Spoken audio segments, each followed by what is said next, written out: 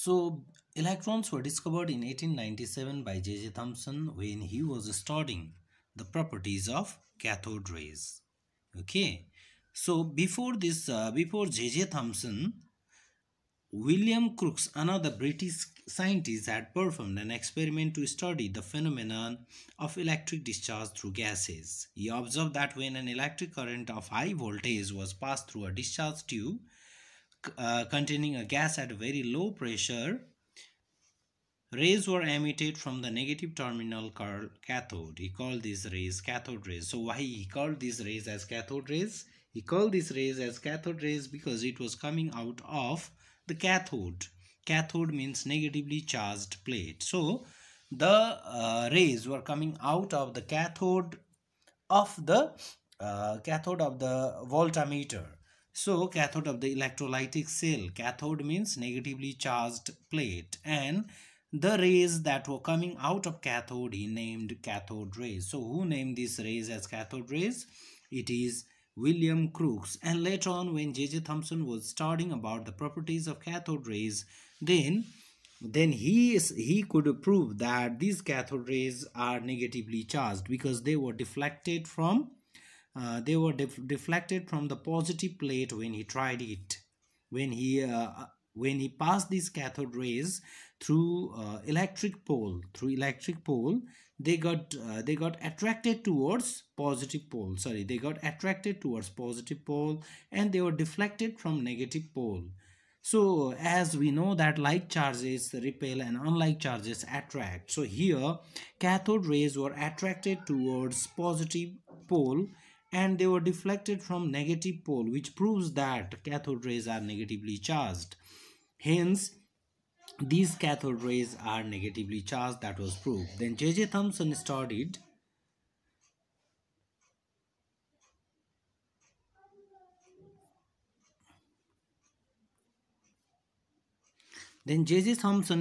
the characteristics and the constituents of the cathode rays and concluded that cathode rays consist of negatively charged particles. Then he came to know that cathode rays consist of negatively charged particles and now called electrons. So later on it was called electrons. So how he could say that cathode rays are negatively charged? Because when he allowed these cathode rays to pass through electric field, then they got attracted towards the positive pole of electric field and they got deflected from negative pole of the electric field. Then he came to know that the cathode rays are negatively charged. So these are present in atoms of all the elements. So now called electrons, which is present in atoms of all the elements. Then let's see about the properties of electrons. Electrons are an integral part of all atoms. Integral part means they do not exist outside an atom. That means they are part of atom. Without electrons, atom does not exist. As a result, it is called an integral part of all atoms. For example, heart is integral part of our body. Without heart we cannot survive. Similarly, electrons are integral part of all atoms. Number one. Number two, its properties are independent of the nature of the gas in the discharge tube. So whatever gas you keep in the discharge tube, that means the tube where you are observing the nature of the cathode rays, that does not affect the properties of electrons. So its properties are independent of the nature of the gas. For example, you are passing hydrogen gas.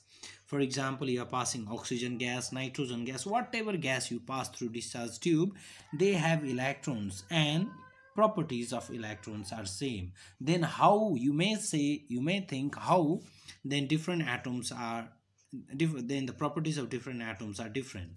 The properties of different atoms are different because of the different number of electrons, protons and neutrons. But properties of electrons in all the atoms is same. Okay, properties of electrons in all the atoms, in all the elements is same. they are differing in different elements only because of the only because of the difference in number of electrons, protons and neutrons. But if you see individual electron, then the property of electron is identical in all the elements. An electron has a definite mass and it carries a definite electric charge. Electron is a matter, so it has a definite mass and it carries a definite electric charge. The mass of an electron has been found to be 1 by 1837 of the mass of a hydrogen atom. That means mass of an electron is 1837 times less than the mass of a hydrogen atom. So its mass in gram is 9.108 into 10 to the power minus 28 gram. Its charge is 1, that means 1 unit negative charge. It is considered unit negative charge. And if you express this charge in coulombs, then it is 1.602 into 10 to the power minus 19 coulomb. These are some of the figures you need to know, you need to learn. An electron is denoted by the symbol E superscript 0. So this superscript 0 means its mass is negligible, and this minus 1 represents its charge. So the superscript 0 represents its mass and the subscript minus 1 represents its 1 unit negative electric charge. Then let's see about the discovery of protons. The presence of the negatively charged electrons in an atom suggests that it must contain positively charged particles as well. Otherwise, an atom would not be electrically neutral. So, how they got the idea that there must be some positively charged particles in an atom? Because an atom is electrically neutral. So, it can be electrically neutral if there is positively charged particle also, because negative and positive makes 0, minus and plus makes 0. So for making neutral means 0, for making atom neutral, if there is negatively charged electrons, then there must be something which is positively charged. That means there must be some positively charged particles. Otherwise an atom would not be electrically neutral. These positively charged particles were discovered by E. Goldstein. So finally electron is represented by E and superscript minus. Proton is represented by P and superscript plus. So who discovered electron? J.J. Thomson. Who discovered cathode rays? It is William Crookes. And who discovered protons? It is E. Goldstein. Then protons are positively charged. Protons are positively charged. Then let's see about the properties of protons. The mass of a proton was calculated as being equal to the mass of an atom of hydrogen. So, mass of electron, when we were talking about mass of electron, is 1837 times less than the mass of hydrogen atom. But mass of proton is equal to the mass of an atom of hydrogen, that is 1.672 into 10 to the power minus 24 gram. So mass of proton is 1837 times more than the mass of electron. So mass of electron is negligible as compared to mass of a proton. Then the charge on proton is equal to the negative charge on an electron. Mind you one thing, mass of electron is negligible as compared to mass of proton, but charge on electron is equal and opposite to the charge of a proton. So the positive charge on a proton is equal to the negative charge on an electron, that is charge on proton is 1.602 into 10 to the power minus 19 coulomb plus. Okay, so charge is equal and opposite. Positive protons will have plus 1.602 into 10 to the power minus 19 coulomb, whereas electron will have minus 1.062 into 10 to the power minus 19 coulombs. So this is the property of proton. Then Then protons are denoted as superscript P superscript 1 subscript plus 1. So this superscript 1 means atomic mass unit 1 AMU, and subscript plus 1 represents 1 unit positive charge, 1 unit positive charge. Then let's see about Thomson's model of the atom. So Thomson's, after discovering electron, he gave atomic structure. He guessed atomic structure. He gave atomic structure. So let's see how is his atomic structure. Now the question arose as to how protons and electrons were arranged in an atom. So once proton and electrons are discovered, then scientists started thinking that how they are arranged in an atom. Then first one to think that this must be the way in which electrons and protons are arranged in an atom is J.J. Thomson. So the first model for an atom was worked out by J.J. Thomson, and his model for an atom is called plum-pudding model. So what he thought is, this is his structure. What he thought is positively charged particles and negatively charged particles, electrons, they are uniformly distributed. He thought that the positively charged particles, protons, and negatively charged particles, electrons, are uniformly scattered. So according to this model, an atom is a positively charged sphere in which electrons are embedded just like dry fruits are distributed in a pudding. So in a pudding, how dry fruits are distributed, the same way he thought that the electrons and protons are distributed in an atom. So his model is called plum-pudding model. Since the total positive charge of the atom was equal to the total negative charge of its electrons, it followed that an atom would become negatively charged if it gained electrons and positively charged if it lost electrons. So an atom would become negatively charged if it gained electrons and positively charged if it lost electrons. However, this model failed to explain many experimental observations about atoms. Hence, Thomson's model was not accepted. So, it was the first attempt by any scientist to think about how electrons and protons are distributed in an atom and how is the structure of atom.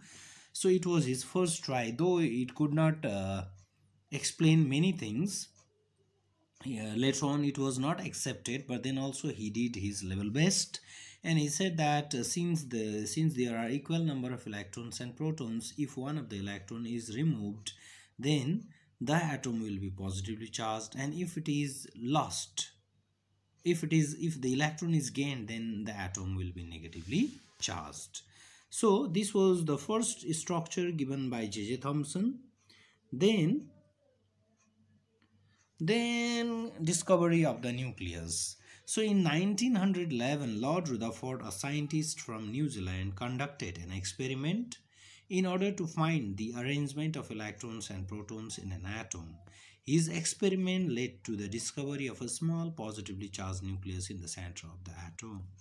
So in 1911, Lord Rutherford, a scientist from New Zealand, conducted an experiment in order to find the arrangement of electrons and protons in an atom. So what happened is, after Thomson's model of the atom, as he said, electrons and protons are uniformly distributed in an atom. So Lord Rutherford did one experiment, and he came to know about a positively charged nucleus in the center of the atom. So let's see about his experiment in a very short.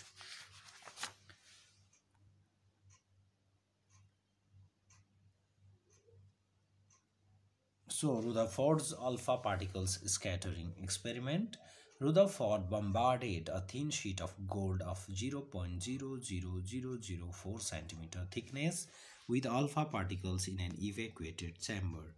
Alpha particles are positively charged particles with 2 units of positive charge and 4 units of mass.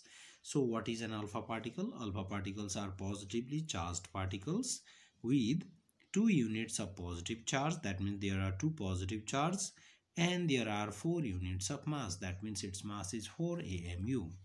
Okay, alpha particles has plus 2 charge, okay, 2 protons, and mass of alpha particle is 4 AMU.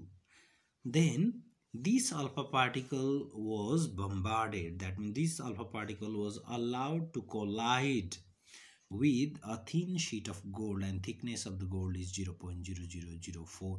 So you must be thinking why he took gold only, because gold is highly malleable metal which can be brought to this thickness also. Rest of other metals may break into this thickness, but gold does not. So this is the diagram. So what happened is, this beam of alpha rays, you can see this beam of alpha rays are passing through this gold foil, and what he could observe is maximum alpha rays were passing without any deflection. They were going straight. Okay, say for example there is a fencing and you are closing your eyes and throwing a stone. So what happened is, maximum number of stones will pass without hitting anything. So same thing happened in this experiment also, and few of the stone that you are throwing after closing your eyes may hit the wire and return back, and few may get deflected. The same thing happened here. So what happened is, a very less number of alpha rays bounced back, and a few were deflected after hitting the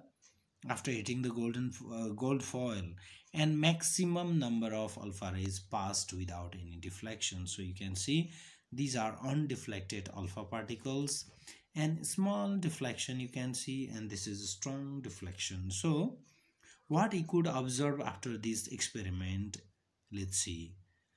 Most of the alpha particles passed straight through the foil without any deflection from their path. So maximum number of alpha particles passed straight without any deflection from their path. A small fraction of them were deflected from their original path by small angles.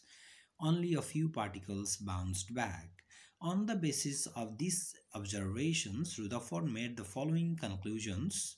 Most of the space in an atom was empty because alpha particles went straight. So what he could make the conclusion after going through this observation is that most of the space in an atom was empty. That means, as per Thomson, what he said is positively charged and negatively charged particles are uniformly distributed, and that is 100% wrong, because protons, though electrons has negligible mass, but proton has a mass of 1 unit. So if alpha rays strike the protons, then it will get deflected, but it is not deflecting, it is passing through straight. Means there is no proton in use space of an atom. There was a heavy positively charged mass, and only few of them were deflected. Okay, there was a heavy positively charged mass in the atom which caused deflection of small fraction of alpha particles. Say for example you are running and in your path there is a stone. So what happens is, if you happen to strike with that stone, you get deflected or you will bounce back. But if there is nothing, then you go straight. So same thing is happening here. If there is proton on the way of alpha rays, then it will bounce back or it will get deflected. Since it is passing straightly, that means there is no protons in maximum area, in maximum space of an atom. So A small fraction, okay. So there was a happy, so he could conclude that there was a happy positively charged mass in the atom, which caused deflection of a small fraction of alpha particles. The positively charged mass is very small and is centrally located because only few particles bounce back. It was named as the nucleus of an atom. So what he said is, what he concluded is, the positively charged mass is very small. Why he could say it is very small? Because only few particles bounced back. So it is bouncing back because it is striking to a mass, to a dense mass. So he could say that there is a small, very small, okay, it's very small, centrally located, positively charged mass. It was named, and then he named it nucleus of an atom. He named it nucleus of an atom. Then Rutherford's atomic model. So then after his experiment, he gave his model to an atom. Okay, his atomic model. So what he said is, according to this model, according to Rutherford's atomic, so this is Rutherford's atomic model. So first we learned is Thomson's atomic model, that is plumb model, in which electrons and protons were uniformly distributed, and this is Rutherford's atomic model. So according to this model, an atom consists of mainly two parts. They are the centrally located nucleus. The nucleus is a centrally located positively charged mass. The entire mass of the atom is concentrated in it. So he said the entire mass of the atom is concentrated in the nucleus. It is the densest part of the atom because electrons are the mass of electron is negligible, which are surrounding the nucleus. The size of the nucleus is very small compared to the size of the atom as a whole. So if you think atom as a whole, then nucleus is very, very, very small. If we consider a circular stadium as an atom, then its nucleus is no more than a cricket ball placed at the center of the stadium. So you can imagine a huge circular stadium as an atom, but nucleus is no more than a cricket ball placed at the center of the stadium. So now you can imagine how small is nucleus and how big is atom.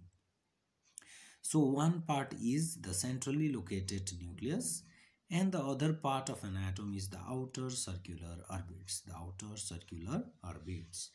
So electrons revolve in circular orbits, that is called shella, in the space available around the nucleus. So what he could say that electrons are revolving around this nucleus. An atom is electrically neutral, that is, the number of protons and the number of electrons present in an atom are equal. So an atom, why the atom is electrically neutral? The number of protons and the number of electrons present in an atom are equal. So this is his model. This is Rutherford's atomic model, which contains two parts. That is the central located nucleus, which has the maximum mass, which is the densest part of the atom and which is very small as compared to the size of an atom, and there is outer circular orbits in which electrons revolve around the nucleus. So this is Rutherford's atomic model. And then let's see about the discovery of neutrons. So in 1932, James Chadwick discovered this subatomic particle and called it neutron. So who discovered neutron? James Chadwick. So let's see again. Who discovered electron? J.J. Thomson. Who discovered proton? E. Goldstein. Who discovered neutron? It is James Chadwick. Then who discovered nucleus? It is Rutherford. Then it had no charge. It had no charge. So it had no charge. Okay, electrons are positively charged, and then electrons are negatively charged, protons are positively charged, and neutron has no charge, but its mass is almost equal to that of a proton. So mass of neutron is almost equal to that of a proton. It is slightly bigger than the mass of proton.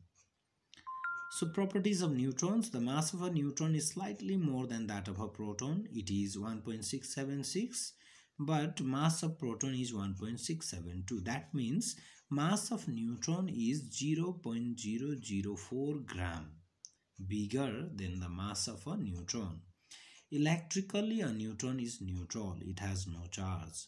Atoms of same element may differ in the number of neutrons, leading to the formation of isotopes. So, atoms of same element may differ in the number of neutrons, and if number of neutrons in the atoms of same element are different, then they are said to be isotopes. They are said to be isotopes.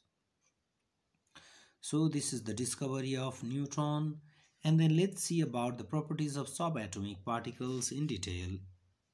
So electron symbol, an E superscript 0 subscript minus 1, or it can be said as E minus.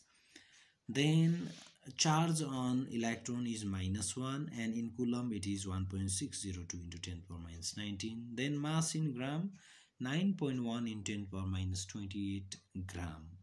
That is the mass of electron. Then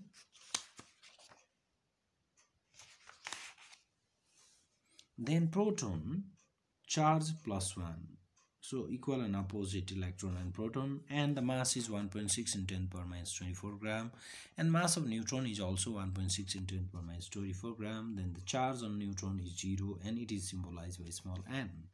An atom of hydrogen contains only one proton and one electron but no neutron. So can you name an atom which contains no neutron? Then that is hydrogen. So hydrogen is an atom, is an element which has no neutron. All other atoms have all the three particles except hydrogen. So hydrogen is the simplest element because it do not contain, its atom do not contains neutron. Then let's see about the stability of atom, structural stability of an atom. Structural stability of an atom. We know that there exists a force of attraction between particles with opposite electric charges.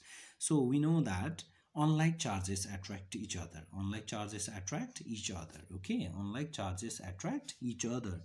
That means positive charge attracts negative charge, and negative charge attract positive charge, and vice versa. Thus, there is a force of attraction between the electrons and the protons present within an atom. So there is force of attraction between the electrons and the protons present within an atom because they have equal and opposite charges. It is expected that electrons, being lighter, charged, and in constant motion, would gradually lose energy and come closer to the nucleus and eventually fall into it, thus resulting in the structural collapse of the atom. But this does not happen. So Rutherford, actually what happened is, as per Rutherford was saying that electrons revolve around the nucleus, and if it is so, then electrons having a charge and revolving around the nucleus may lose its energy, and if it continuously lose its energy, then it will come close to the nucleus and finally it will fall into the nucleus. As a result, atom will collapse. But you know, atoms are not collapsed. Atoms exist, means Rutherford model is also failed. His model could not explain stability of an atom. So Rutherford could not explain the stability of atom. So it was finally explained by Niels Bohr. Okay, Niels Bohr could explain atomic stability. So what is the failure of Rutherford model? Rutherford model could not explain the stability of atom. This is only the failure of Rutherford.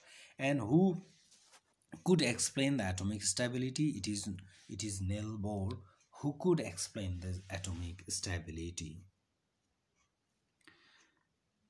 Then modern model of an atom is given by Rutherford, given by Niels Bohr. Okay, so as this one, as Rutherford model is failed because it could not explain the stability of atom, so uh, so modern model of an atom is discussed, and this modern model of an atom is given by Niels Bohr. According to the modern standard model of atom, an atom consists of the subatomic particles called electrons, protons, and neutrons. But in Rutherford's time, neutrons was not discovered. So, an atom model, modern model of atom says an atom consists of the subatomic particles called electrons, protons, and neutrons. There are two structural parts of an atom, that is the nucleus, and the orbits or the cells, extranuclear part present in the empty space that surrounds the nucleus. And number 3, the nucleus is the positively charged central part of an atom. It contains protons and neutrons. The protons and neutrons collectively known as nucleons. So what are nucleons? Nucleons are protons and neutrons present in nucleus. They are held firmly in the nucleus by strong nuclear forces. So these protons and neutrons are held inside the nucleus by strong nuclear force. The entire mass of an atom lies in its nucleus. Since electrons have negligible mass, the positive charge of the nucleus is due to the protons present in it. So nucleus are positively charged. Nucleus are positively charged. So why nucleus is positively charged? Because of the presence of protons in it, and neutrons have no charge. As a result, nucleus is positively charged. The protons remain unaffected by the neutrons since the latter have no electrical charge. So why the positive charge in proton is unaffected? Because neutron has no charge. Neutrons has no charge. Then number 4, orbits or shells are the imaginary paths. Actually they are not there, but it is imaginary path through which electrons revolve around the nucleus. Each orbit is associated with fixed amount of energy. Now what was the drawback of Rutherford model? He could not say that the different shells have different energy level, but Niels Bohr could say that different shells have different energy level. As a result, all the electrons do not jump towards the nucleus and hence will not collapse. So therefore these circular orbits are known as energy levels or energy shells. Electrons revolve around the nucleus in these orbits. The shell or the orbit lying closest to the nucleus carries the lowest amount of energy, and the shell that lies farthest from it carries the highest amount of energy. So the shell that is lying very close to nucleus has minimum energy, and the shell that is lying farther from the nucleus will have maximum energy. An atom is electrically neutral because the number of protons and the number of electrons present in it are the same, thus balancing the total charge of the atom. So while the neutral atom of an element has an equal number of protons and electrons, this number itself varies from one element to another. In fact, no two elements contain the same number of protons or electrons. That is why each element differs from the other in its properties. So different element differs in their properties because of the different number of protons and electrons, and no two elements contain the same number of protons and electrons. That means if an atom X has 16 protons, then element Y cannot have 16 protons. So this is the reason why they are different, because the number of protons and electrons in them protons and electrons in them are different. So this much for today. Thank you.